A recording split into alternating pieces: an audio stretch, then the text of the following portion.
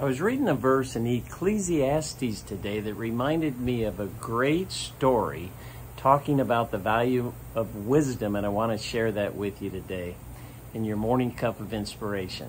Thanks for joining me. The story goes that there was a young lumberjack who was pretty cocky, and he challenged this old-timer lumberjack to a duel for the day. And they were going to have a competition as to who could cut down the most trees in the day. So they took off and began cutting, and that young buck was just hacking away with his axe and working through the forest, and it just seemed like every time he looked over to where the old man was, he was sitting on a log. And he thought, wow, I have got him now. This guy is so old. He's so tired. He's got to rest so much. So they finished the day, counted up the trees. Unbelievably, the old man beat him by a reasonable margin.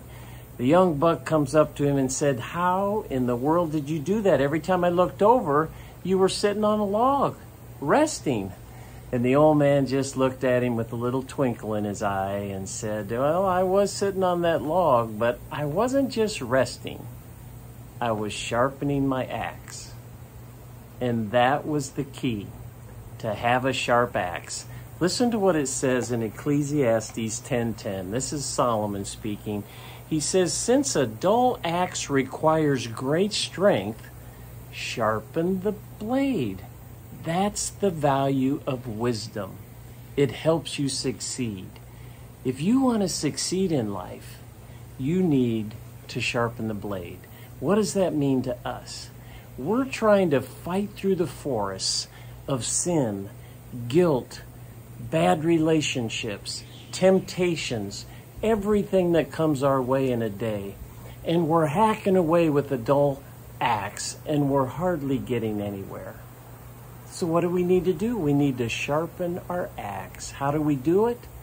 By getting into the Word of God, reading God's Word, praying, allowing the Holy Spirit to fill us and give us the power and the strength that we need to attack the forest. Because then we're not doing it in our own strength.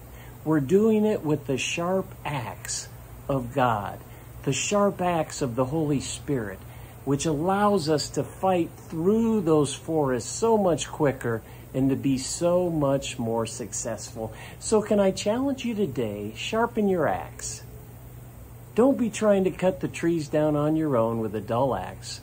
Sharpen it with God's Word, being close to the Father, walking in His Holy Spirit, and you, my friend, will find success today.